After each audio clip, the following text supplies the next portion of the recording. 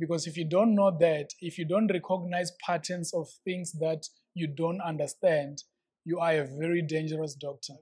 My boss, the head of unit, threatened to resign if I were to be moved. When the cast came out, I started checking. I realized that I damaged one of the nerves, so he didn't have sensation anymore on the top and side of his foot. When he came in, he was still alive, but you could see, like foam coming out his mouth and whatever. And we tried to resuscitate him, and we couldn't get him back. And that was one death that, it stuck with me for a while. It was 25,500. Is it a lot of money? If you are interested in becoming a doctor, my first advice would be What's up, South Africa and nations worldwide? This is your boy Scotty at Uncle Scott at Bottom Pop on Instagram, YouTube, and TikTok. And we're here on another episode of Bottom Pop to educate all curious minds, young and old, on all topics relevant in our daily life. Guys, to anyone looking to become a doctor or a scientist, you're in the right place. With me here today is not just a doctor, but a specialist, a spine surgeon, and man of God, Dr. Chris Tshisikule. Thank you for having us. Thanks for having me. So, before we get any deeper into this, can you please explain to us what a spine surgeon is? Yes. So a spine surgeon, it's a qualified doctor who has gone into medical school for a duration of 6 years to qualify as a Bachelor of Medicine and Bachelor of Surgery. And then after that, I'm sure we'll go deeper into details later on, but after that, you do your internship, ComServe, medical officer time, then you go into specialize. There's 2 ways of becoming a spine surgeon. Okay. You can do that via the orthopedic route or the neurosurgery route.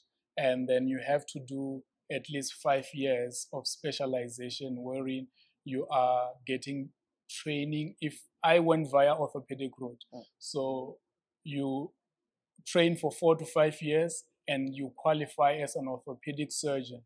During that duration, you get at least 6 months training of spine surgery, which is really not enough to acquire the skills to treat and operate in the spine because it is quite a delicate area with a lot of implications.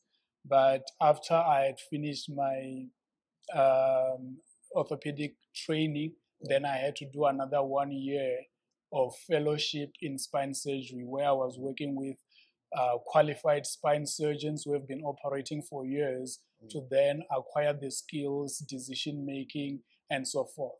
So it's a long route, but yeah, we are there. So what's the difference between orthopedic surgeons and neurosurgeons? So neurosurgeons, their training focuses mainly on brain and spine. And when they are undergoing their training, so all of us at this point, we are qualified doctors. We've done internship, community service, then we apply to be admitted into specialization. So when you go into the neurosurgery route, you are focusing mainly on brain and the spine. And as a matter of fact, the training itself in public, it entails mainly the brain. So all these brain injuries, brain tumors that needs to be operated or treated, they are the ones that treat it.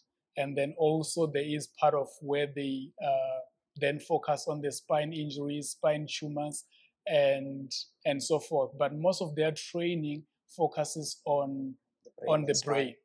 Whereas on the orthopedic side of things, so their training is 4 to 5 years as well. Our training is also 4 to 5 years. So as I'm being trained to become an orthopedic doctor, the word ortho means bone.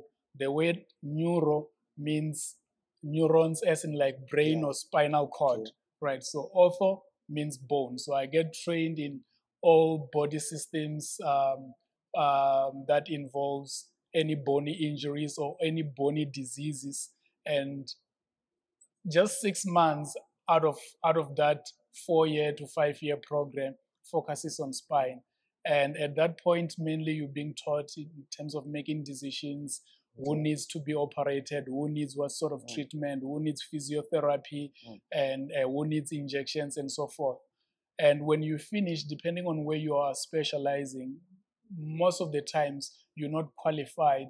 You don't have the skills to go and operate in the spine. So you also need mentorship after that, which some people do 6 months, 12 months, and so forth, so that they can become comfortable in dealing with spine cases. Okay, so being an orthopedic surgeon, it's not just reduced to a spine, like spine only. It refers to all the bones, like including injuries and like. I just wanna like get like a pure understanding. Yes.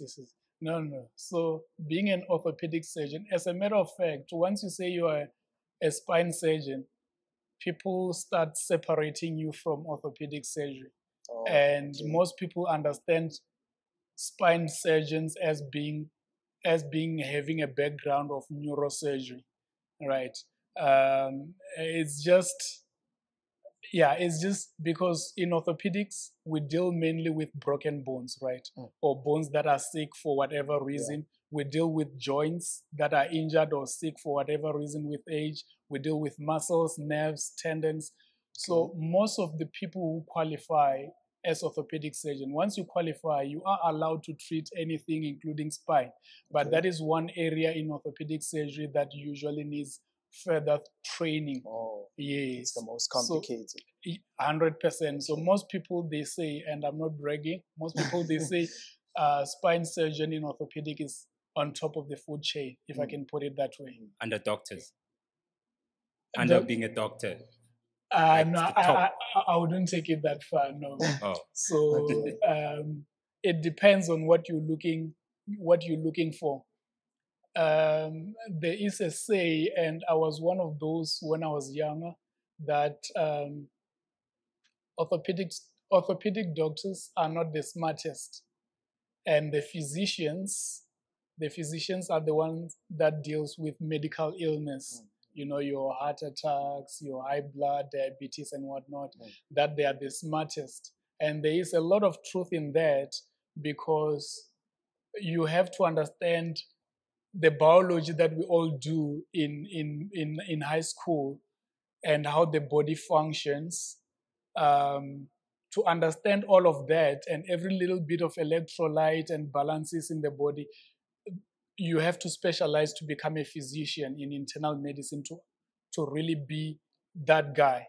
And those are the guys who are most knowledgeable. And also, if you talk about the ICU doctors, the ones who are dealing with people who are almost on the other side of life, you know, to understand how to deal and maintain life of someone who's almost on their way out. According to me, I feel those are the smartest guys. And most people, I liken orthopedic surgeons to engineers or carpenters, which is very true to some extent. You break your bone, I put it together, I fix it, you go home, you are healed. You dislocate your joint, I put it back, I fix it. So we are mainly likened to engineers or carpenters, because 60 to 80% of what we do, we fix things, which is the reason why I like orthopedics, because we fix things. The smart guys, the physicians, they control things, if I can put it that way. I'm sure you know a lot of people who've got high blood pressure and diabetes. They still have it today. They're going to die with it when they die.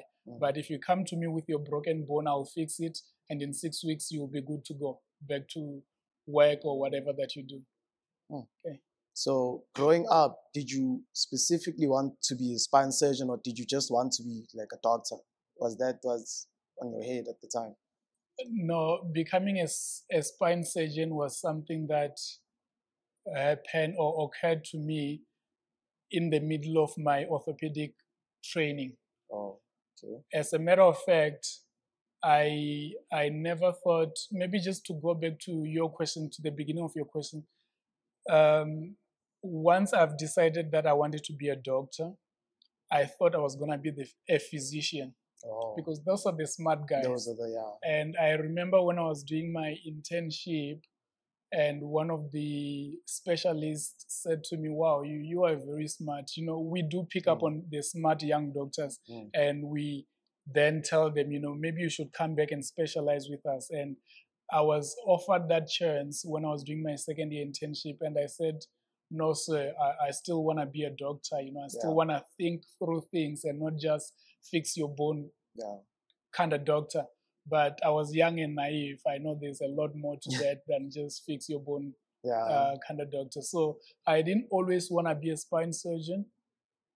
The story of how I wanted to be a spine surgeon was inspired. I worked with a certain Dr. Khan and Dr. Okunda, and I joined the unit for 2 months. I told them that, what you guys are doing, it's evil. I can't, you open someone's back, the bones are sitting one Other side, ways, the other side, and then sometimes the spinal cord is there, it's looking at you, the patient is paralyzed, or the patient is not paralyzed, and the risk that after I do this operation for back pain and leg pain, this patient might actually get paralyzed. So I felt I don't want that stress in my life. I want to go home and actually forget about work, not operate and think, would this patient have a complication? Every operation can have a complication. But once your spine is operated, and one of the dreaded complications is that you can be paralyzed. You can only imagine the lawyers are after you, the family, everyone, especially if that person was working. So I felt, for 2 months, I felt that no, I don't want to do this. Up until one time we were doing a scoliosis surgery. And scoliosis is these kids that you find them with a hump on their back that is curving, and I know in our cultures we blame it to many things. Yes, and it has got nothing to do with that really. It's just that when you don't know, you don't know. But so we do offer surgery to candidates who are fitting or who qualify for surgery to correct their backs so that they can be straight. And it is one of the most difficult operation and one of the most long operation, depending on how bad it is. The ones that are like really, really bad, you are standing, looking into the spine, operating for minimum 6 hours to 8 hours, and you just into it. And we were doing that surgery the first day, second day, and I was like, no, this is too long, and what if things go south? Until one day when things went south. So we do connect our patients to some machines that tells us about spinal cord activity. So when you're doing something, if there's changes in spinal cord activities, one of the things, it could be that you have done something wrong and you need to reverse it there and then. And you read things in the book to say, if you cause harm to a patient, you can actually do 1, 2, 3 to reverse the harm. And that day, I just saw an orthopedic spine textbook come alive, wherein we went backwards step by step, and we were able to get back the functions because the machine was telling us that we are paralyzing the patient. So then we had to go back step by step and corrected everything that needed to be corrected. And that was the day when I was like, I actually want to do this. And it's such a funny story because most people, they see that, they're like, no, I'm running away. But my story is different. So when was your first ever surgery? The first surgery you ever had to like actually operate? And how did you handle that pressure of having to do that surgery? In orthopedics? Okay. In orthopedics, it was when I was doing my community service back at home. I'm from Venda, in Tshisikule Hospital. And that being said, part of the story that we have omitted on my journey to become a doctor and to become an orthopedic spine surgeon is that the point in time wherein I had to change my career plans from wanting to become a physician to orthopedics was when I was doing my community service, meaning 2 years of internship, which I did here in Joburg, and then I went home to do community service. So usually in community service, as the word self-described, you are placed in areas that are in need because most doctors, they don't want to go to the outskirts. So you're placed in areas that are in need of doctors, and when you are placed in there, you are given, it's a 1-year program. For 6 months, you can ask the clinical manager that I want to do this because of my future plans. The other 6 months, they place you in the area of high demand, like maternity, casualty, emergency rooms, that so to say. So when I arrived in Chiridzini, they placed me in orthopedics. And first day when I got there, we had a morning handover meeting, and I walked to the into the clinical manager's office, and I told him that, you know what, I don't want to do orthopedics. I want to become a physician.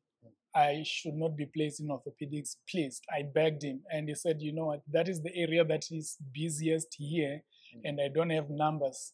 And at that point, the head of the unit was not there. So he says, just stay there for 3 months, then we can see if we can change our plans. But I knew 3 months was not the prescribed time. It had to be 6 months. So he was just trying to smoothen me up.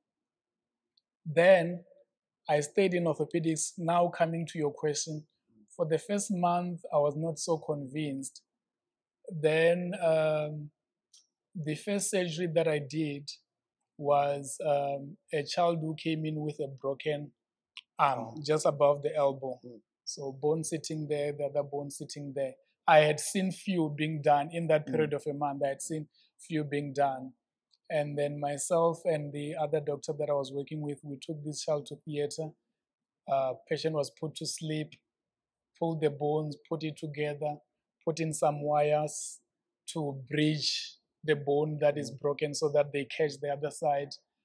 And we put in a cast for 3 weeks. After 3 weeks, we removed the wires.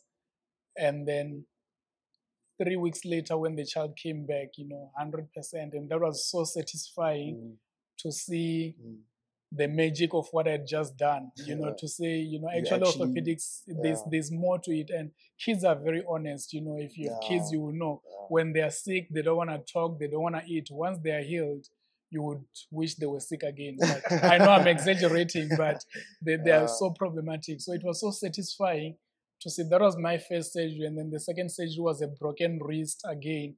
Did the same thing on a child. And you see them 2 months later, they're like, okay, like nothing happened. Yes, 100%. So when 3 months came by, I didn't go knock at the clinical manager's office because I was starting to enjoy myself. And from there onwards, I knew that that was what I needed to do, to an extent that I worked so hard that the head of unit, when it was time to change over at 6 months, he asked me, because he knew that I've decided I want to specialize in orthopedics. He says, you know what, do you want to move or do you want to stay? I said, no, I want to stay.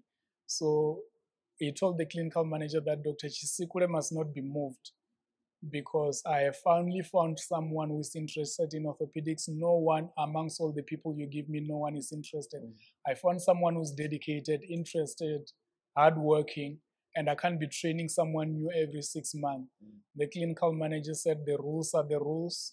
I can't change that. It has to be 6 months of this, 6 months of that. Long story short, the my boss, the head of unit, threatened to resign if I were to be moved. So I spent the whole year doing orthopedics, and that is where the orthopedic surgeon was born, in Chiridzini. Yeah.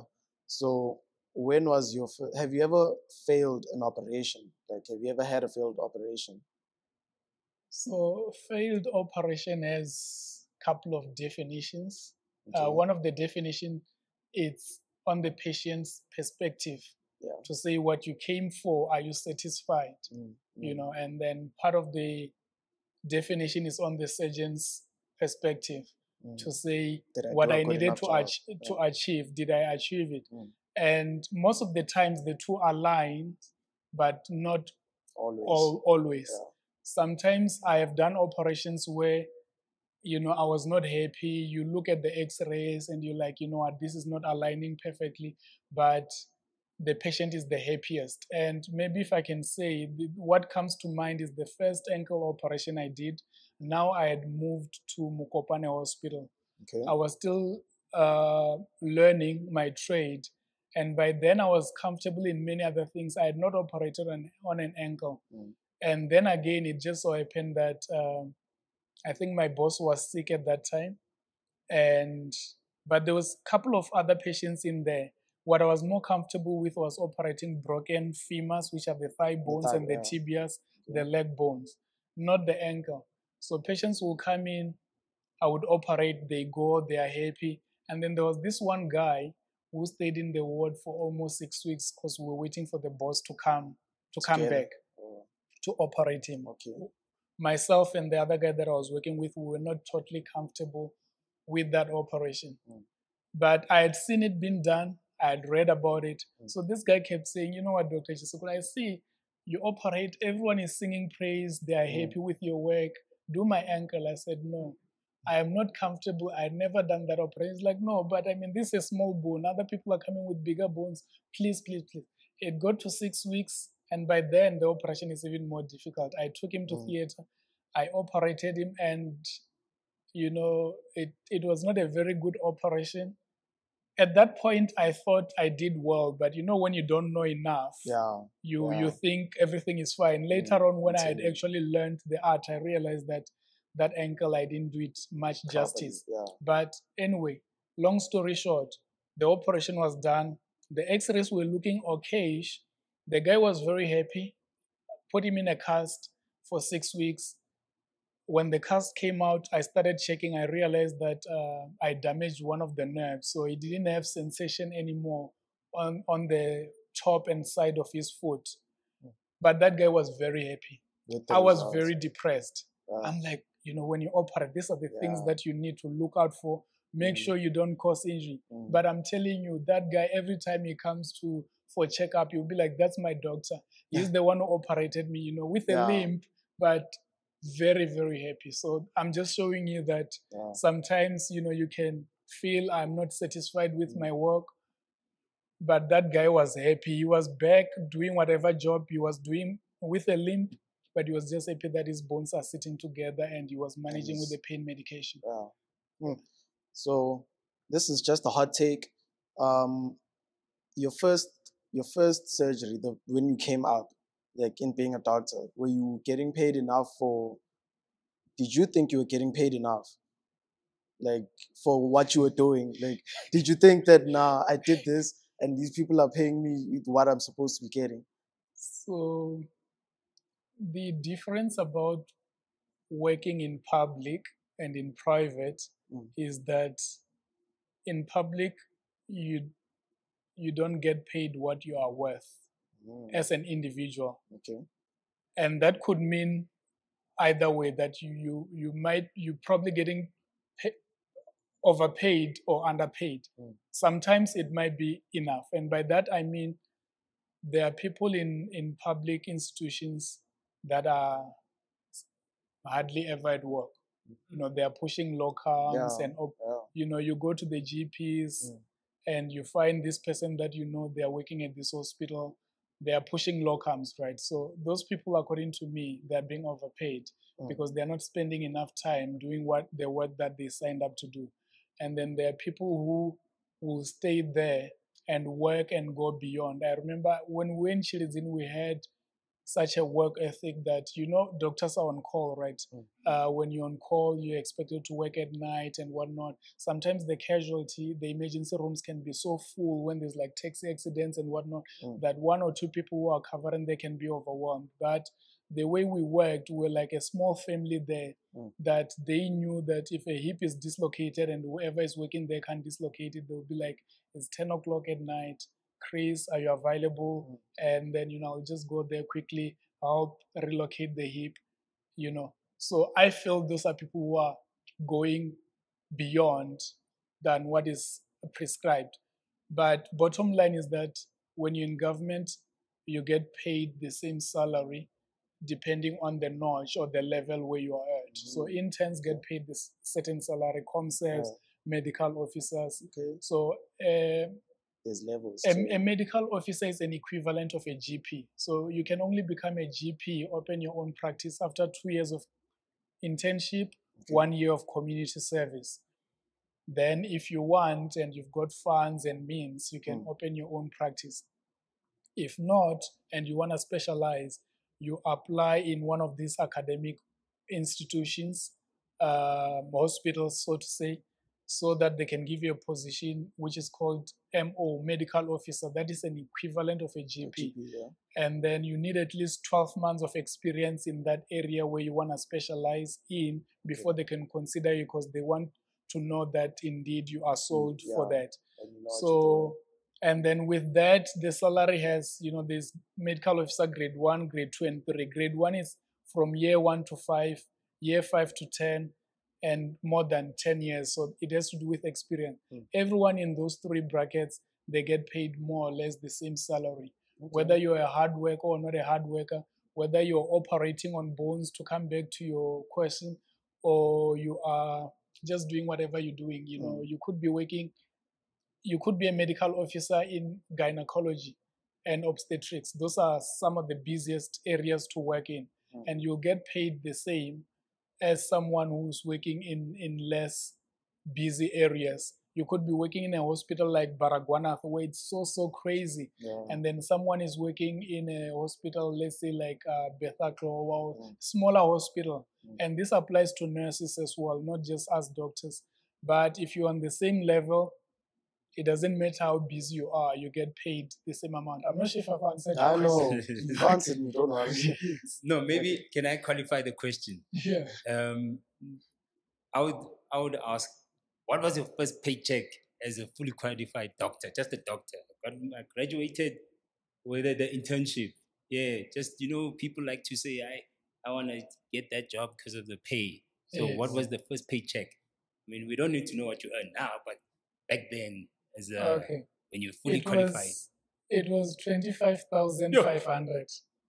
Is it a lot of money? For the first paycheck, not too bad. For first paycheck is pretty good. Yeah, that's and that was many years ago. I know I probably don't look that old, but it was in 2012. So things have changed now. I'm not 100% sure how much the first year interns are getting paid, but it's probably plus 20 or it's in the 40s of what they are getting. Does that sound enough? No, that's why they can't get jobs. The internships maybe it's too high. The salary. No, they're gonna be very angry with you for that, because medical school is very torturous, and they take the cream of the crop from high school and convert them into robots. As doctors, you have to be a robot. You do the same thing the same way over and over. You have to perfect it. Just be the best version of you in what you do.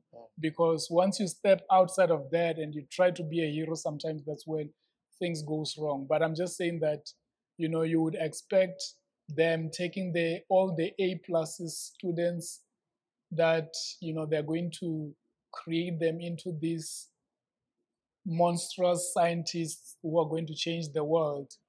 We don't necessarily change the world. There is a part where we change the world, but majority of us, we just keep the world alive the way it is, and we try to make it better here and there. But idea-wise, we usually do what has been prescribed. There are people who are doing new studies every year to say, how can we improve here? How can we improve there? But that is what it is. I'm just saying that for being that top of the class student, and if you compare it to what politicians are earning and what they've studied, you might just realize that what was I doing? I could have been an tenderpreneur somewhere and not have to work night shifts and whatnot, spend time with your family, because those have their own downsides when you're working alone at night and you're the one who have to deal with difficult dying patients and whatnot. It needs someone who's brave, who's strong and willing. So what was your biggest challenge in becoming, let me say a specialist, because you're a specialist. So what was your biggest challenge into getting to where you are right now?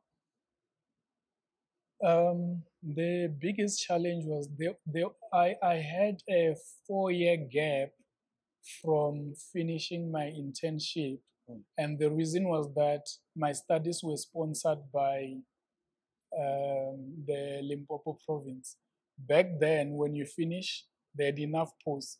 It's either you pay back their money, or you go and work there for the amount of years they sponsored you. Okay. So obviously, that was a barrier to say I couldn't apply to specialize as soon as I wanted to. I had to go work in Chirizine and in Mukopane, which is in Limpopo, up until I had to come back this side. And then coming back, the biggest challenge that I've experienced, which is becoming worse and worse now in orthopedics and also other areas of specialties, is that the competition is so high. Gone are those days where everyone wanted to become a doctor so that they can become a GP somewhere and monopolize that area and make enough money. There's way too many GPs now and very little specialists that almost everyone, their ambition is to specialize when they finish. And that makes the competition to get in very difficult. The guys who went in from, I know a few guys who, after we did our ComServe, they applied and they just spent a year or a few months and then they got in. But by the time I came back to Joburg, at that point in time, you needed to have written these what we call primary exams. It's like to test, do you have enough basic knowledge in orthopedics? And also they test general medicine knowledge here and there, like your physiology and anatomy, but relating to orthopedics. Okay. So those exams in the past, maybe like before 2010, you didn't need to have any exams when you go in. In your first year, you would write the primary exam. In your second year, you're starting your research while you gunning to write your intermediate exam. So intermediate obviously now is more focused on orthopedics principles and applications thereof. So then you do that in your second and third year. And then at the end of your fourth year, you can then write your final exams. And then you can be qualified as an orthopedic surgeon. So back then, they were not so keen on research. Things have changed now. And to go back to your question as to what were the difficulties, I knew when I was still in Limpopo that you can't get in if you don't have primary exams because there's so many people who are applying. The minimum you need to have is primary exams, which I wrote and passed while I was still in Limpopo. When I came, the other exam I knew was that you also need, if you have to be a strong candidate, you need to have your intermediate exams, which is something that people were doing whilst they were in the program. But I knew I needed to do that before I get in. The problem is that to write the intermediate exams, you need to be in an institution that is qualified to train orthopedics, and you need to have done at least and ICU and ICU. So you need to have done at least 3 months of ICU time in an institution that is an ICU that is recognized. And also you need to have done orthopedics. I think orthopedics is 12 months. Yes, 12 months orthopedics, 3 months ICU, 3 months in trauma, like emergency areas. Yes. So in Limpopo, by then, we didn't have any accredited ICU facility. So orthopedics, the hospital where I worked in, like Pulukwane and Mukopane, we had specialists there who were qualified with research. Those were the only ones who are recognized in terms of training. So at least when I came through, I knew that my orthopedic training was fine. I just needed ICU and trauma time, which is 3 months here, 3 months there, to write the exams. If I could help it, I would have written everything while I was still in Limpopo. So that was the barrier. When I came back this side, I applied to become a medical officer in orthopedics. And only after 6 months, then I was given an opportunity to go rotate 3 months ICU, 3 months trauma surgery. And then I applied to write my exams to then be considered for orthopedics. So yeah, I felt that 1 year and a half of medical officer time is something that I could have gotten a head start while I was still in Limpopo if there were facilities to train me. So that was the biggest hurdle in terms of trying to get in. But yeah, once I was in the system, it was just a matter of time. So did these challenges ever make you feel like you don't want to do medicine anymore? Like, I want to leave these things. Like, everything is just too much for me. I call this the valley of despair. This little part where you feel like giving up. Okay, so your question, if I can rephrase it, is addressing two things, because quitting medicine is something altogether, and then quitting orthopedics, you're focusing on medicine as to the challenges that I've experienced in my career. Okay. Have I, or both of them? Mm. Okay, so in terms of quitting medicine, the answer might be the same. Let's start with quitting medicine altogether. The answer is a no, and a very big no. I'd never felt like quitting. Okay. The only time that I felt like quitting was before I got into medicine. I was not fortunate enough to be accepted into medicine coming from high school, which is a challenge that most matriculants are going to experience. And maybe at the end, if you can just give me 5 minutes or so, I can just tell them on the ins and outs as to how to prepare themselves and what to expect. But I was not fortunate enough to be accepted into medicine the first time coming out of matric. I had to go do a BSc degree in biomedical sciences, physiology and anatomy. And once that was done, I then had to apply at VETS. They've got this program called Graduate Entry Medical Program, wherein if you've got a degree and first year biology related course, physics and maths, then you can be accepted into third year level medicine. I started medicine into third year level. So even whatever degree you've done, that's what they say, whatever degree you've done, if you can be able to get first year level physics, mathematics, and a biology related life science course, then you can qualify. But your marks, if you're not coming from a Bachelor of Science degree, let's say you're coming from engineering, we had a guy who came from engineering in my class, and one guy who came after me was an accountant. So he just made sure that via unis or other correspondence, they had these first year courses. So to come back to the time where I felt like quitting, after 3 years of BSc at Wits, I felt that those 3 years had drained me, and I couldn't do 4 years of medicine, starting from third year to sixth year. And at that point, I didn't want to do medicine anymore. I decided to do other things. I actually had a gap year in between, and that's when I decided that, you know what, I'm being stupid. I need to go back to the original plan of becoming a doctor. And once I was in there in medical school, first year was very difficult. First year, which was my third year, my first year was third year medicine. It was very difficult, but from there onwards, everything was smooth.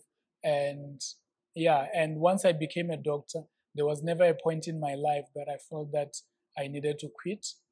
We had days wherein, you know, like on call, there's few things that I still remember, you know, like the first death. It was actually 3 deaths in one night when I was doing my first call that I had to go and deal with and work with. And I just realized that this is tough. You know, I thought I'm here to save lives, but not all lives can get saved. 100%. But I didn't feel like quitting. I just didn't understand how the system was working because when you're on call, you're not only covering your patients, you're covering everybody else's in that department who is at home. So you have to see patients who are being seen by other people that you don't even know of. But usually when there's someone who's very sick, before people go home, they will hand over and say, we've got a sick patient here and there that you have to watch out for. But that night had 3 deaths. And by the time I got to all 3 of them when I was called, they were already gone. You know, the first one, I'm like, okay, maybe not. But I could see that according to the knowledge that I have, this person is gone. So I try, you know, to resuscitate, give all the drugs and whatnot. And then when I'm done there, I'm getting another call and 3 deaths. The following morning, I asked my seniors, I'm like, what is happening here? Like, they're like, you know what, these things happen and those people were very sick, blah, blah, blah. Calm me down. and then we move on. And the other one was I was working, doing outreach during my internship time, and a young boy came who was younger than me, yes. He was 23. He came in, and when he came in, he was still alive, but you could see, like foam coming out his mouth and whatever. And we tried to resuscitate him, and we couldn't get him back. And that was one death that, it stuck with me for a while, because it's a young person, you don't expect, you see yourself in this person. And this person was okay in the morning. The family says that he called and said he had headaches and whatnot. And then all of a sudden, when they checked him later, he was unconscious. They brought him in, and it was on the last hour, and unfortunately, we couldn't get him back. But even that, I never felt like quitting. To me, all these situations or circumstances just brought more questions to say, how can I then put myself in a better position that I can be able to help. And the reason why I wanted to be a physician really was, physicians are the ones who understand these things very, very well. And I wanted to apply my brain to say, stretch it to the maximum and use it to the maximum capacity, so that I can see how, we can come up with solutions to such things. And becoming a specialist in whatever you're specializing in actually gives you that advantage to say, if you are a specialist, you are that last resort when things are going wrong in your area.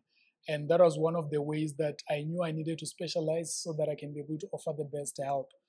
In orthopedics, when you're specializing, and it's not just orthopedics, but it's mainly in surgical fields. So you talk about general surgery, orthopedic surgery, neurosurgery, all these general fields, they are very tough in the sense that your seniors are very mean, if I can put it that way. Like you are treated like a child. And sometimes, some people, they are in there, they are married, they've got children, and they speak to you like you're a child in such a way that if your wife was there, or if you are dating someone there in that room and who's specializing with you, you like speak with authority at home, maybe with your wife, let's do this, let's do that. You make the plans.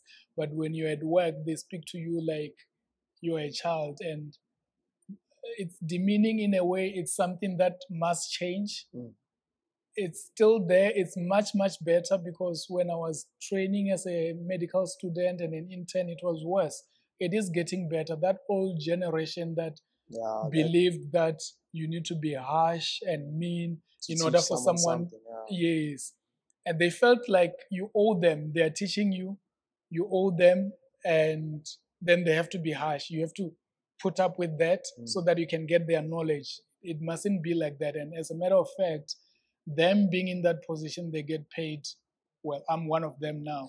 We get paid to teach medical students. We get paid to teach registrars who are specializing. So, and it doesn't have to be in a mean and a demeaning manner.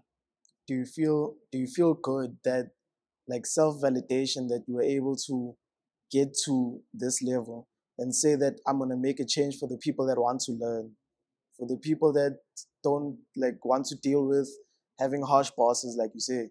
Like, do you ever feel like I did something as a person, like now I can teach this person without having to be harsh or like having to be strict or anything, and they still learn? 100%. I feel very fulfilled. And those who have worked with me will know, and my juniors especially, they will know that I have always had this thing in me. I don't know if it's because my mom is a teacher, but I've always had this thing in me. I love teaching. Like, I could be done for the day and I'm about to drive home, and the student says, "Doctor, I saw this patient, there's this and that." And I'll be like, "Okay, quickly, let's go through it." But that quickly might end up being 30 minutes, because I can see the need that I need to explain and clarify. And also with the when I was specializing, especially medical students, especially because I'm a veterinary through and through. I did my studies here my first degree, my medicine degree, my internship. I came back, I specialized here. So I know the system in and out, and I know where the deficiencies are, and how much sometimes, as a doctor, you just want to leave, and medical students, they've seen a patient, they want to present to you so that you can teach them, and so that they can get their logbook signed and be marked to say they've done enough. And usually, the more senior you become, the lazier you are to teach the students. Like you just want to sideline them, but you are forgetting that if you don't teach them, no one else will. And they're gonna be deficient doctors in the future. So I feel very fulfilled that, especially when it comes to orthopedics, that I can give back. When I was in medical school, the guys who were classes behind me, like I would give them tutorials. I was still a student, but the guys who are a class or two behind me will sit down. I'll give them tutorials, prepare them to say, in this section, this is what they ask. This is how you must prepare. Look at this material, and it never stopped during my internship and throughout my career thus far. So, which areas do you think in orthopedics lacks doctors the most? Like, which part needs the most attention right now from your perspective? In terms of numbers, it's spine. The spine. And this sit back to the reasons that I told you before, that I think, and majority of people in orthopedics, they know that spine is top of the food chain in orthopedics. It's very difficult, very demanding, delicate, and you have to be very strong mentally. Yes, and that is why in orthopedics, the spine surgeons, they pay the highest amount in terms of medical malpractice, because we know someone who's most likely to be sued, and to be sued a lot of money. It's me, whom, if you've got back pain or you've got weakness of your leg and something, and I operate in your spine, and next thing you can't walk or you are worse, so we pay a ridiculous amount of money to medical malpractice so that at least we can be covered. So there's not a lot of people in spine surgery. Can I ask, so how do you deal, or what do you use to deal with pressure with all this, where firstly, you don't want to have sleepless nights, plus the malpractice? How do you deal with all that? Like, what do you do to deal with it as an individual when you are alone? Okay, so there are several ways to deal with pressure. And one way is, and I'm going to start from the basics, it depends on your individual character as a person, how you grew up, how you handled pressure growing up in general. I'm very calm. I'm a very calm person. And, those who have worked with me, they will know, sometimes you are faced with a very high pressure moment, and I'm the calmest voice in the room. Let's do that, let's do this. And yeah, so to say, so in terms of basics, but this has to do a lot with the way we are raised, as to maybe where you're given a lot of pressure growing up to perform. I know I'm going more into the psychology side of things, but there are those kids who outperform everyone, but they're still the most anxious because they feel no matter what they do, not good enough. They are not judged the same. It's not good enough. I didn't have that pressure growing up. Then the other thing, it has to do with your background in terms of culture and faith. I pray, and I pray for my week, for my operations, to say, I've got a culture when I'm scrubbing to go operate. In my mind, I'm not praying out loud, but in my mind, I'm focusing on what I'm going to do. It's just, you can call it a ritual. Other people, they will do whatever they're doing, but that does help you to calm before you go do what you're doing. And then the most important thing of all for me is knowing what you're going to do and knowing what not to do, what may go wrong, that is very important. Because if I explain to you that you need an operation, these are the reasons you need an operation. If you don't have an operation, in few months or few years or few days time, this is where you're going to find yourself. If I operate you, chances are that we're going to stop that or we're going to reverse that.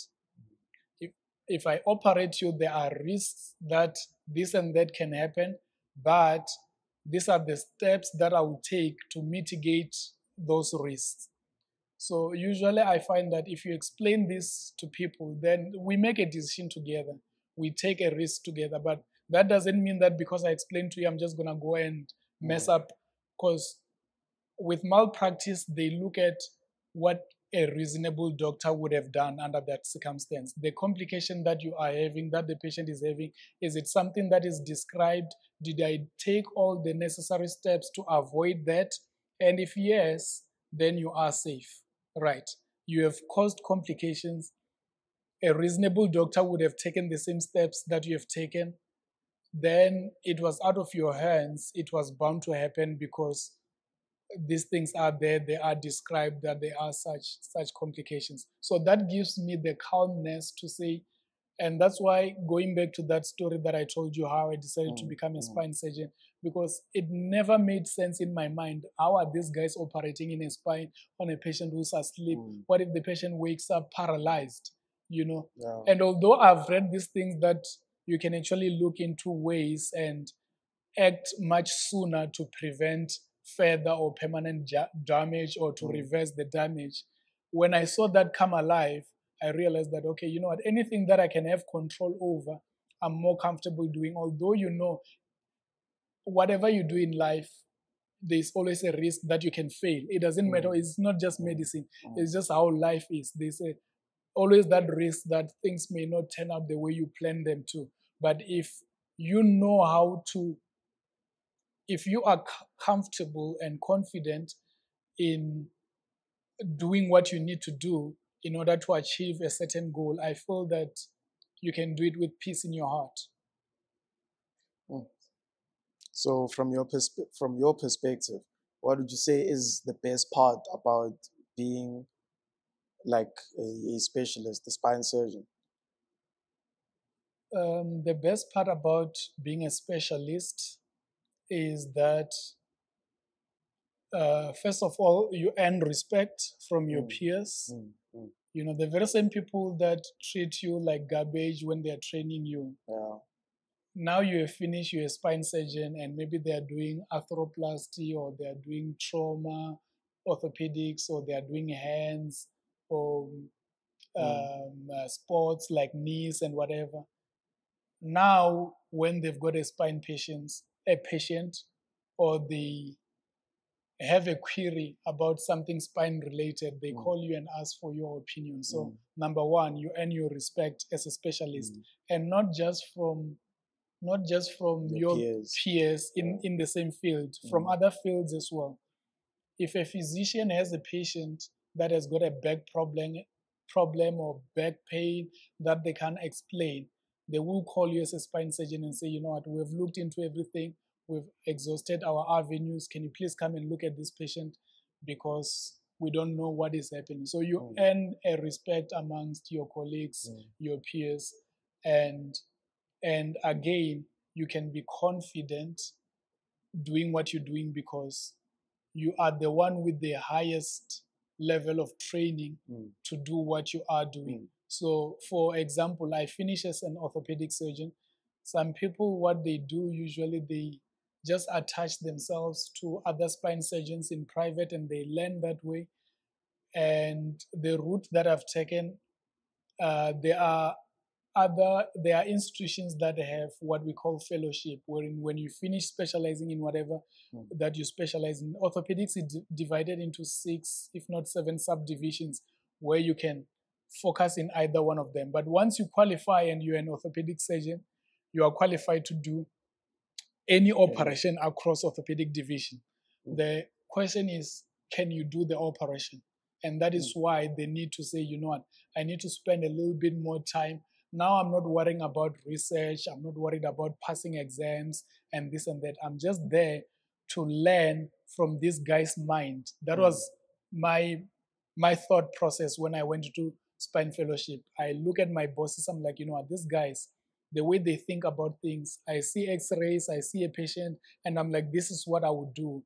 And I'm so confident that is the right thing. And then they start opening your eyes to say, you know what, it's a lot more than that. You have to consider this and that. And I'm like, you know what, I need to learn this guy's brain. I know operating, you know, with time you learn, you can get it. But the most important thing about specializing is decision making.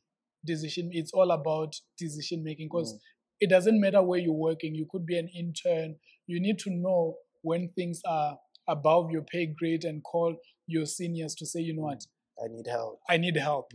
Because if you don't know that, if you don't recognize patterns of things that you don't understand, you are a very dangerous doctor. So do neurosurgeons and orthopedic surgeons sometimes swap patients? Like, yes. So in the past, they used to say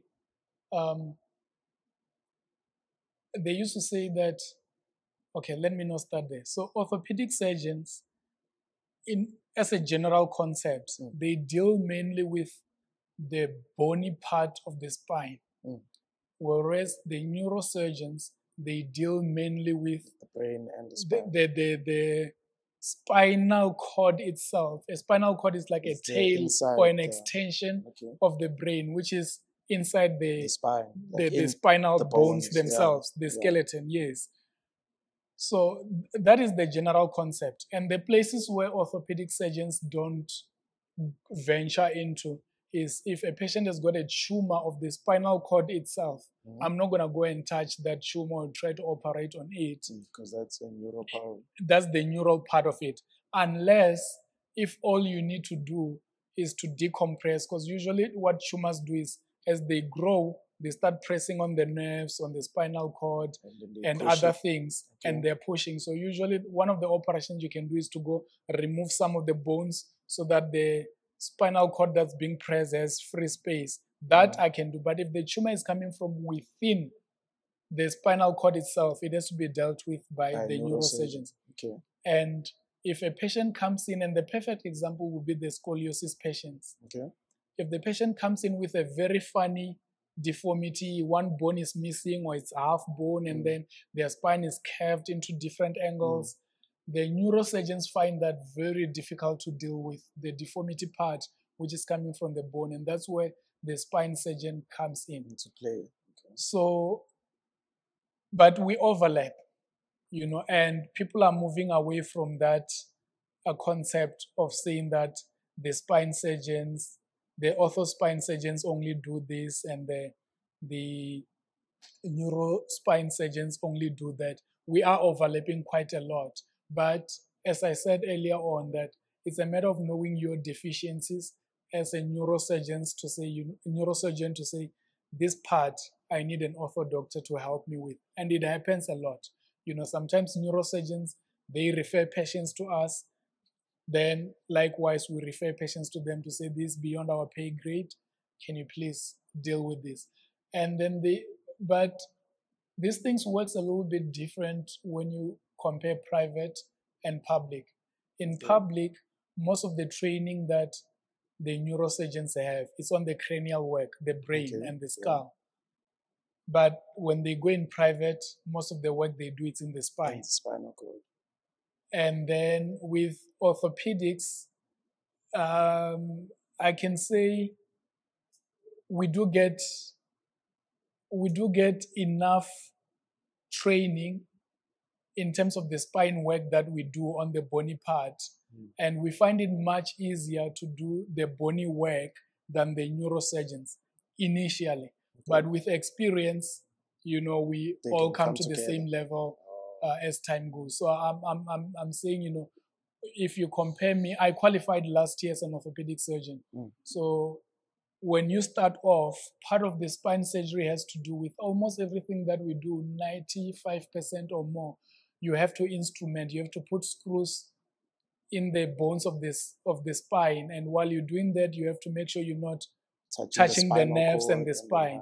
The neurosurgeons initially, they find that very difficult. Their operations are much longer than ours because they spend a lot more time. Like an operation that we're doing in 2 to 3 hours, sometimes they can spend 5 to 6 hours doing the same operation, just because that first part where they need to instrument the spine bones, it's so difficult, and to understand that concept is so difficult for them. But as orthopedics, or the other thing I wanted to mention is that the general concept, people say that orthopedics are screwers, orthopedic spine surgeons, they are screwers, and spine surgeons, they are decompressors.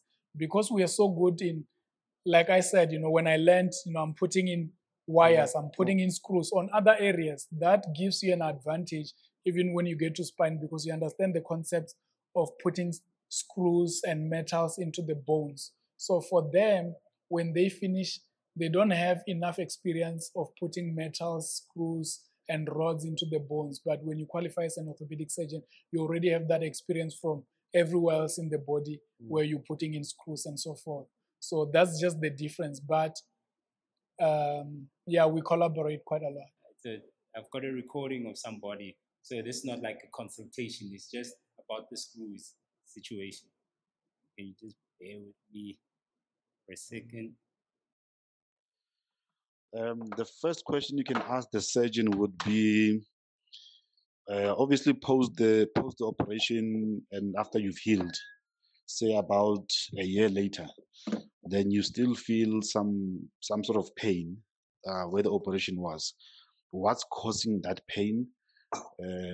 We've always assumed that it's been caused by cold weather, in most cases. But maybe if you can just get his professional answer to say, post the surgery, what really causes the pain after you've done the surgery? Yeah? That's one.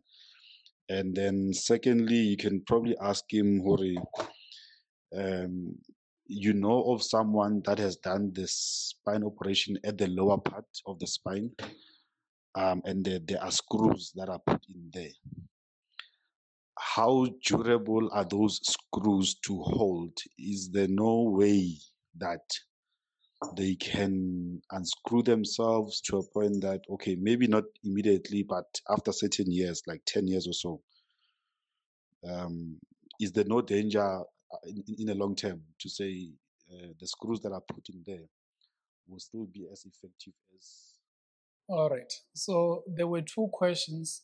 The first one was about pain when one has had an operation in the spine. And that question relates to any other orthopedic surgery, to say what happens, why are we feeling pain, especially when it's cold, why are we feeling pain? And the second question has to do with the screw, the durability, as to how long do they last. And so with regards to the first question, the answer has to do mainly with blood supply. So, when you're doing an operation, you are cutting through skin, through muscles, and little blood vessels in there. And when the healing happens, usually you just see the healing that is happening on the skin, and you can see there's a scar on the skin, but there's also a scar inside on the muscles and so forth. So that is part of what causes pain later on, especially when it's cold. And the reason is because when it's cold, you might realize your hands become more white. Yeah. The reason the hands have become more white when it's cold is because the body shunt all the blood from the extremities to the core, because the important parts of our body is the heart, the lungs, the brain, and whatnot. The hands are not so important at that period. So all the blood gets shunt to the core of the body. So, and that is why sometimes you can, cold, when it's very cold, it can be painful. Like your hands are like freezing. And that can't even hold a pen. Yes, the reason is because you don't have enough. That pain, we call it ischemic pain. Ischemia means lack of blood supply. So when one has had an operation, and the perfect example is if you know of any woman who has done a cesarean section, you ask them 5 years down the line, 7 years down the line, do you still feel pain when it's cold? They will tell you yes. And the reason is because when it's cold, there's less blood supply that goes through that area. And when you've got less blood supply, you feel pain. So it's not just about orthopedics and the screw that is in there that is causing the pain. Some people, they say, I feel cold, the screws inside, I can feel them. I'm telling you, it's the truth. They'll say, I can feel the coldness because of the screws. But the biggest explanation is not really the screws themselves, it's because of blood supply. And the perfect example is if you eat now, like you destroy a mountain of a plate and you run, you're going to have tummy ache. The cramp, The reason you're having those cramps is because when you start running, your body tells you that you are running. The most important thing at that stage is your muscles. Your muscles need more blood supply to supply more oxygen to the muscles so that you can be able to run. So it means that when you're running, the body says, your tummy is not important. You're running. Why is it important? So take all the blood that was supposed to go to the tummy and other areas, take it to the muscles so that we have enough oxygen to the muscles to run. And then, now that you don't have oxygen to your tummy, you get tummy cramps. That's what happens. And then you run, depending on your training. Now, the body comes to a point where you're taking away oxygen and blood supplies from other vital areas. And the body says, no, the brain still needs more, the heart needs more as well. So it try to redistribute the blood supplies. And then the muscles are getting less and less. Then you start cramping on your muscles, right?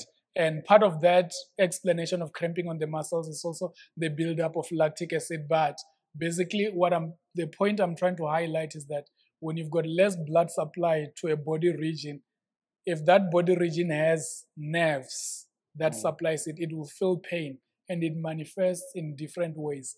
And that should answer the viewer's question with regards to why am I feeling pain, and especially when it's cold. Now, going to the second question about the durability, that I can answer it in two ways. Whether the operation was perfectly done or not, and how the recovery of the operation was. Some people, you operate on them and they feel good, and you tell them that take it easy for this certain period, but because they're feeling good already and maybe they were so much pain for so long, they are too excited and they start doing movements and heavy duties too soon, that they put pressure on the operation. And what happens is that all the operations that we do, we hardly ever remove any of our implants, unless if the implants are not well positioned, or if they're in the joint, or if we are operating on a child who is still growing, then we have to remove those things to give bone a chance to grow. And the reason we don't remove them is because the screws and the bone, they become one over time. So what happens is that when you have that screw in the bone, there is a bit of blood around there because you've put in a screw. That blood, so a broken bone will always heal. So that area where you've put in a screw, you've created a hole, but with a metal inside. So that initiates a cascade wherein the bone is going to start growing into the screw. If a screw has holes, it will grow inside the screw if there's holes. So the two becomes one. And as a matter of fact, you don't feel the screw. You're not supposed to feel the screw once the operation is healed. And it's the same concept as when you are walking, you know that you've got bones on your foot, but you're not consciously thinking about which bone is on the floor now. Everything is just natural. When the screw and the bone has become one, you don't feel the screw. That being said, some of our operations, especially the arthroplasty where we do joint replacements, those ones we know, if you're talking about the hip and the knees, usually the hips is about 20 years time or so. If you do a hip replacement, after 20 years, it might start, if it was perfectly done, it might start giving you problems then. The knee, 15 to 20 years, the shoulder, 10 to 15 years, something like that. So that is why usually when we talk about doing the joint replacement, we want patients who are much older so that you don't have too many revisions. If we do a hip replacement on someone who's 30 years old, we know when they're 50 plus. And when you're younger, you're most likely going to go back to hard labor and whatnot. And the more you're doing hard labor, you're stressing it, and then it get damaged much sooner, even before that 20 years. So preferably, most of the times when we do joint replacement, or the commonest indication is arthritis in the joint. Arthritis is a disease of aging. And, if you're doing it on someone who's 60, they're not so active anymore. They're going to last 20 years or so with it. And by the time they are 80, they can decide whether they want another operation or just pain medication and whatnot. And I'm talking about operations that are well done. If the operation is not well done and is causing problems, we as doctors always have ways to look into it. We do x-rays to check, is it loose? Because if it becomes loose for many reasons, one of them can be infection there, or too much activity, or if it was not properly placed, that the biomechanics that are going and the forces that are going through those metals are not balanced, then it will become loose with time, and that will cause pain. That is a reason for us to go back and remove the implants. That's pretty interesting. So do you have any advice for anyone who is aspiring to be a doctor, or like in the field that you are in? Do you have any? Yeah. Okay. Yeah. So just starting when you are young in high school, and especially on kids who are in other provinces outside of Gauteng. If you are interested in becoming a doctor, my first advice would be during school holidays, go to the hospital nearby, to the clinical manager there, ask for permission to shadow a doctor so that you can see what they're doing. You go in, it is allowed. You go in areas like casualty, in emergency rooms, you see patients who are coming in with ambulances, see what doctors are doing. Because some people, they just have this concept of wearing a stethoscope, scrubs, and money, which you guys think is a lot, but doctors think it's not a lot. And they feel that they want to be a doctor, but you have to fall in love with medicine. And the best way to fall in love with medicine is seeing the magic of medicine at play.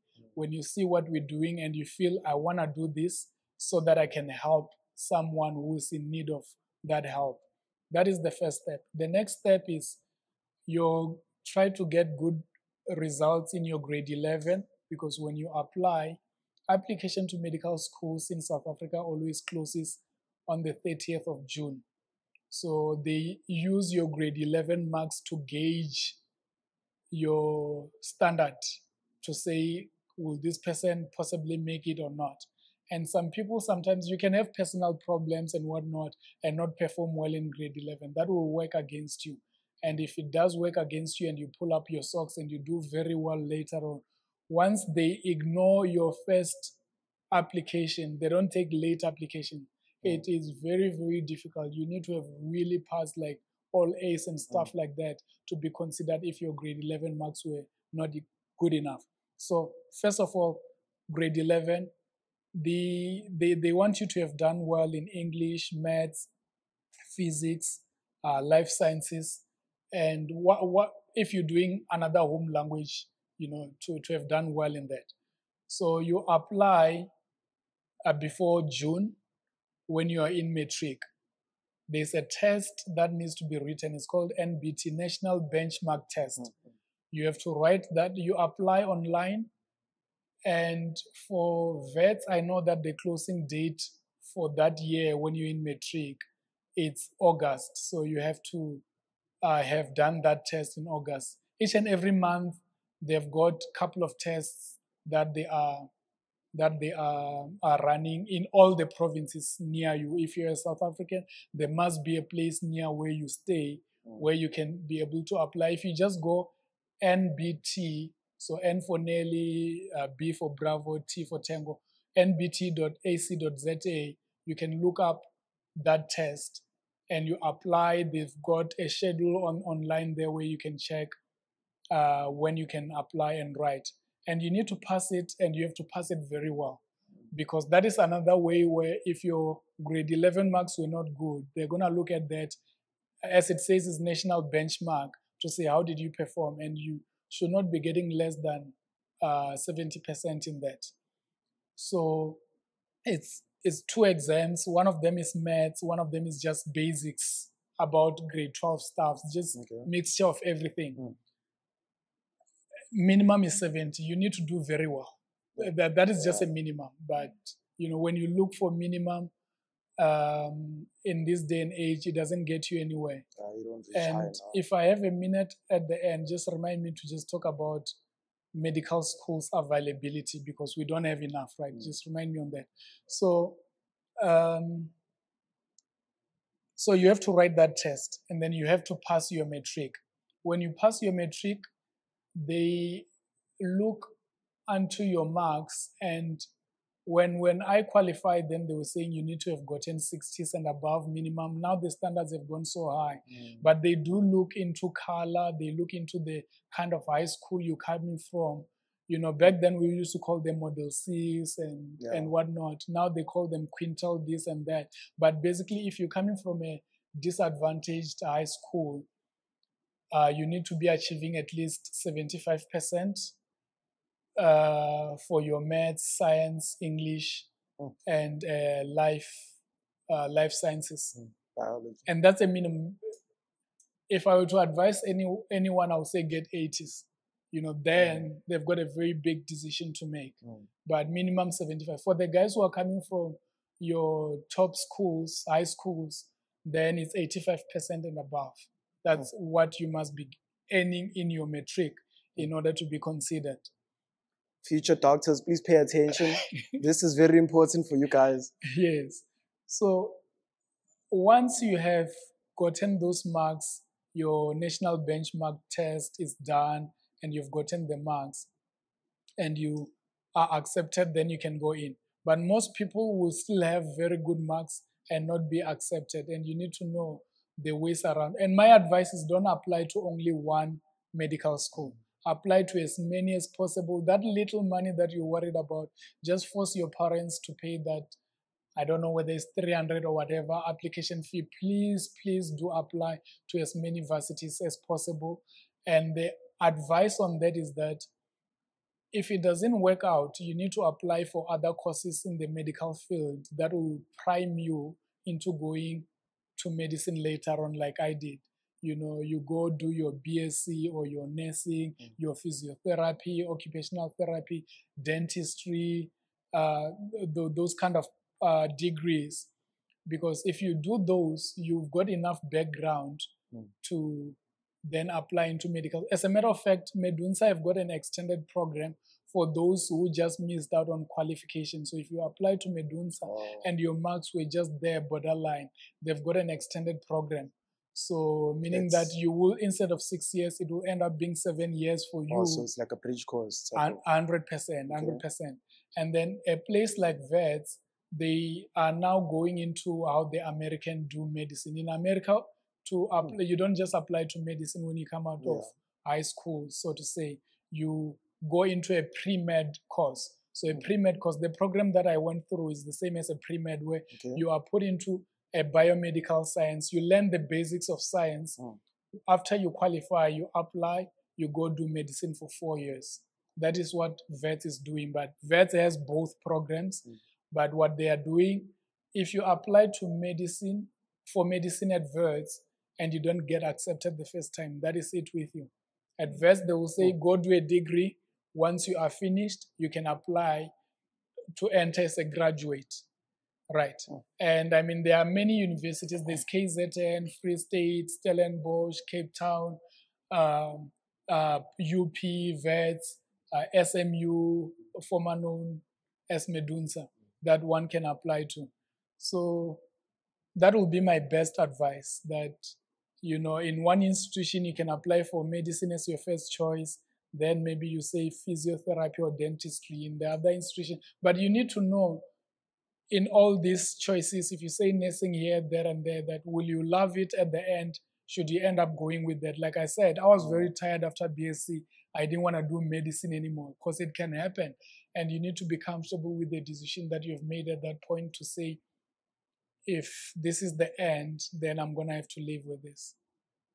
So was that the medical school available you wanted to speak about? Come again? Is that what you wanted to speak about, the availability of medical schools? Yes. No. That's not that. What I wanted to say about that is that, you know, since 1994, when we took over the government, I mean, I don't think you know of any other medical school that has been built. No. So that is the problem. Mpumalanga, what varsity did they build? There's no medical school there. No. That university they opened was in Mpumalanga, ne? Yeah, 2 years ago, or is it 3 years ago? You mean in Polokwane? Oh, is it Polokwane? Polokwane, yes. No, it's still in the process. It's not running yet. So they're still trying to build an academic hospital. And you are right, 2 years ago or so, it is still in the channels. It's not done yet. But basically, the bottom line is that in the past, especially Black people, not too many people were qualifying to go into medicine. And it was easier to say those who are performing well, we will take them. But now, even our high schools in the rural areas, kids are performing so well that the applications are coming in numbers. And we don't have enough medical schools. That is why the standard is getting higher and higher. And we also don't have enough hospitals. If you look at the number of I'm talking about big centers that have been built since then, like academic hospitals, so to say, that can train doctors. Because it's good to have, to build these other district hospitals or regional hospitals. They can take care of the community, but they can't train doctors. So that's what I wanted to say, to just say, you know, I'm sure it's something that our government, I hope they are looking into for all these years, that, you know, we need more medical schools. That is why they have had this plan where they are sending students to train in Cuba, because we don't have enough medical schools in the country. And we need more medical school. We need more academic hospitals that can train doctors. So we don't need NHI. We need more medical.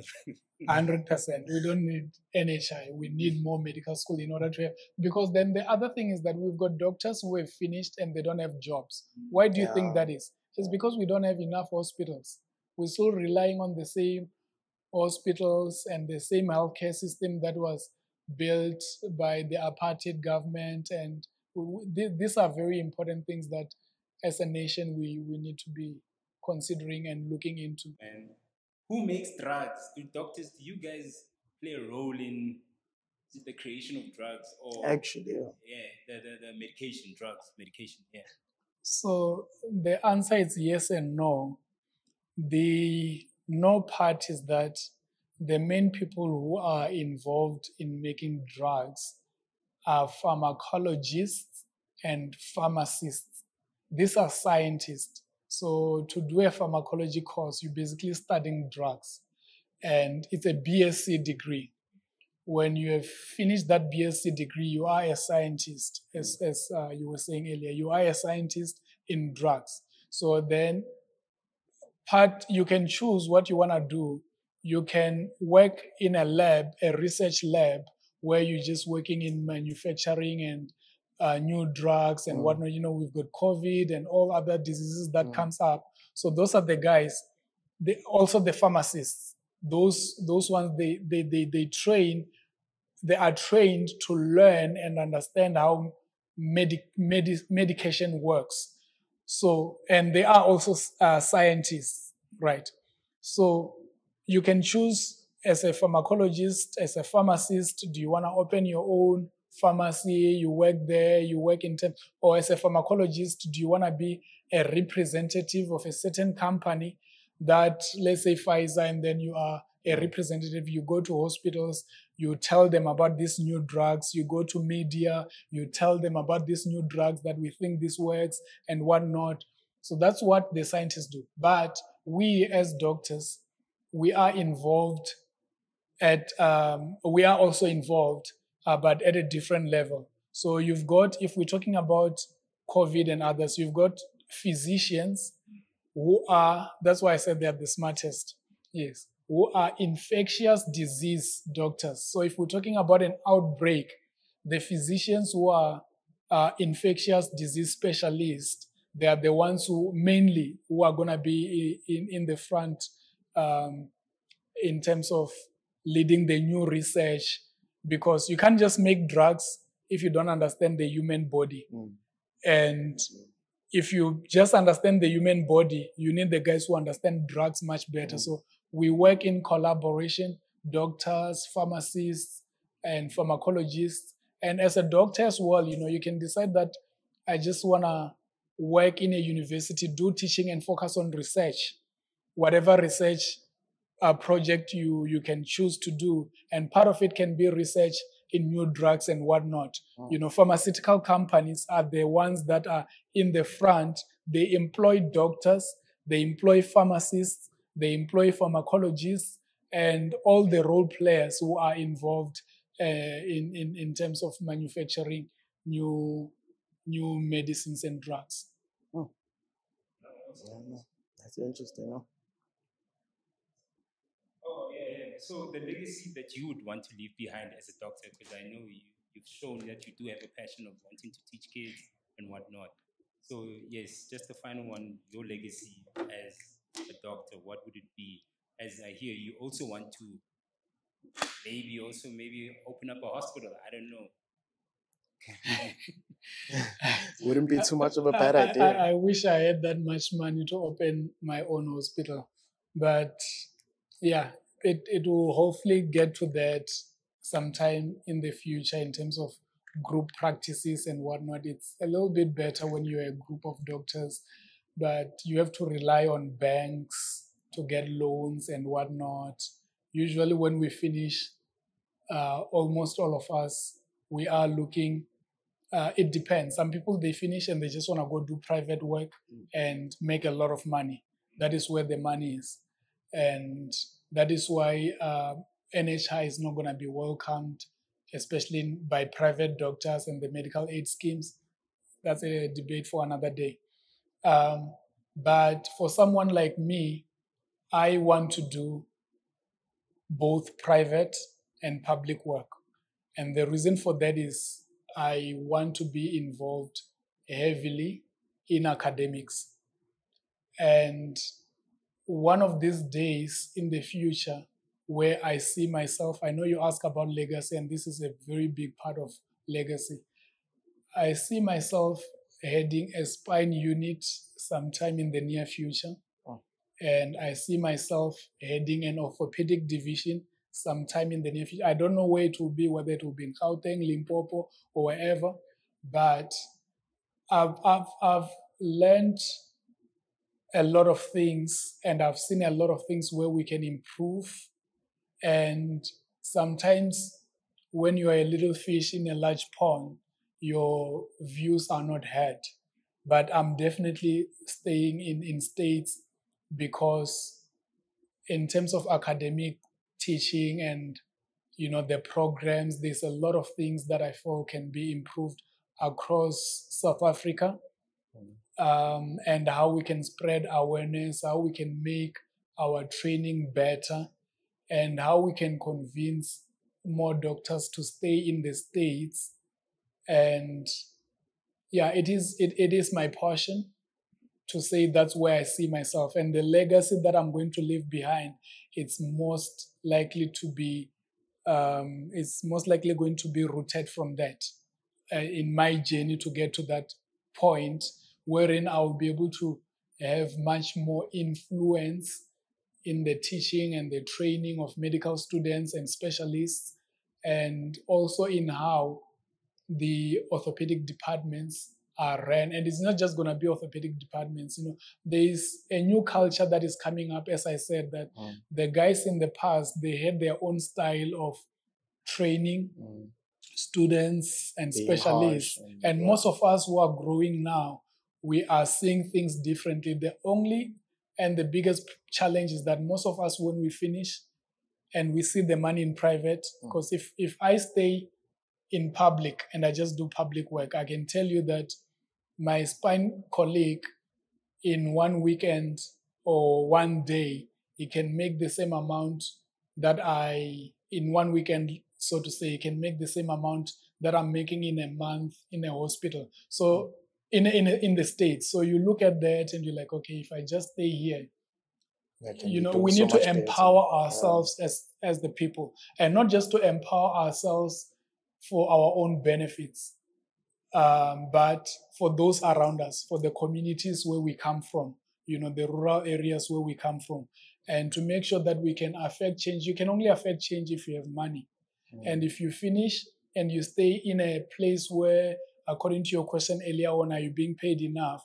And the answer is no. You're teaching students, you're teaching specialists, you're working, you're doing all these sort of things. And the States is so burdened with so many patients, like 80% of people, they get treatment in States, and you're getting paid 10% in a month of what your colleagues in private are getting. You're not going to get anywhere. You can make noise all you like, but you also need money in order to have voice and to make a change. Last one. Do you think that you could be replaced by robots as you would say, like artificial intelligence doing the actual operations? So the answer is no. Yes and no. No, because robots are programmed to do certain things. We are using robots as it is to operate even in spine, but not to say that the robot is doing the actual operation. The robot is assisting you to see better and to do your operation better. And I'm saying yes because you don't know, with technology, these engineers are just coming up with new things over and over. But this goes back to the statement I made much earlier on about decision making being the most powerful tool of a doctor. That if you don't make the right decisions, you're going to be a dangerous doctor. So when you are operating, you know what you're going to do, but situations can change when you're in there, and you need to adapt. But if you have a robot doing the operation and there's no one monitoring it, it's going to do what you told it to do, that, okay, the bone is here and there, when put it together. If something happens and something changes, and because although we have all these investigation tools, things do change during the operation and circumstances change, and you need to adapt. And that is one part that I feel the robots will always fall short. In spine, we can put in cameras into the spine to help us operate. We've got machine, instead of just looking at the x-ray, we've got machine that you can put it in there. It scans the whole patient, and then it tells you the direction of the screws, the direction of everything that you're going to put in there, so that when you're putting them in, as long as the robot, everything is still well placed, it will tell you you're going the right direction. You're going the right direction, and it's much, much better than how we were doing things in the past. And some of them, we call them minimal invasive operation. No one wants a large scar anymore after the operation. So you make a small cut, another small cut, you put 2 portals. With the other portal, you can do your operation. With the other portal, you've got a camera, so that you've got like a small. So that's where artificial intelligence is helping us at the moment. But I don't know if it will get to a point where it will decide, I'll do this operation. That will be very difficult to adapt. There will be a lot of problems. Oh, thank you. All right, beautiful people of the world, there you have it. If anyone is looking to become a doctor or a scientist, here's a good example of how you should do it and how you should go about it. I hope I've educated someone's curious mind, and Dr. Chris as well, of course. I hope we've educated your curious minds. I hope we can see more doctors in the future. Let there be more doctors, let there be more medical schools. Guys, can we raise awareness on this? It could save a life or many lives for that matter. And yeah, please don't forget to like, share, comment on what you would like us to talk about next. And most importantly, don't forget to subscribe. This is your boy Scotty, signing out. Bottom, bottom, bottom, bottom.